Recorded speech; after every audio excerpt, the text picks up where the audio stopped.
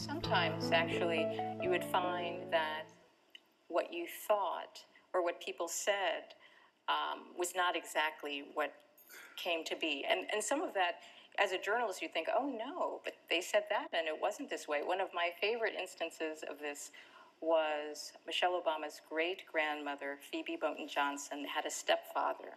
And he was a remarkable man who ran away from slavery, joined the Union Army, had just a remarkable man. And Mrs. Obama's great uncle told me, oh yeah, peg leg suitor, that's what we called him, because he lost his leg in the war.